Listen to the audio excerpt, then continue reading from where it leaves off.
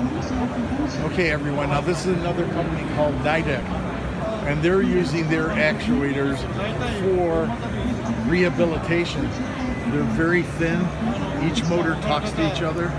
They run on IoT fan motors, and what they're able to do is, if you put it on a particular patient, it will help them with their exercises as far as also stabilizing. Again, the great advancements, anything to do with physical therapy, anything to do with elder care. I know myself, I fell and broke my hip. This would have helped me out tremendously. So these are products that have to be in the marketplace as fast as possible, and let's bring the price down so everyone can take advantage of them. What a great example, and I wanted to show you. They're also doing, I was going to try and show it to you one more time.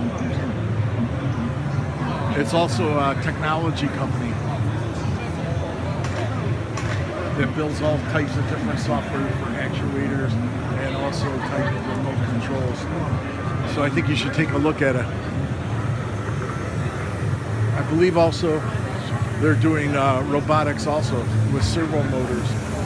And you can see how small they've gotten down to in size of requirements. Again, things that we really need. I think also industrial drone modules.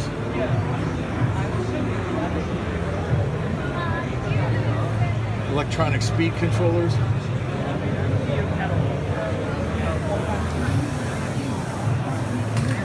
And lastly, robotic arms for manufacturing.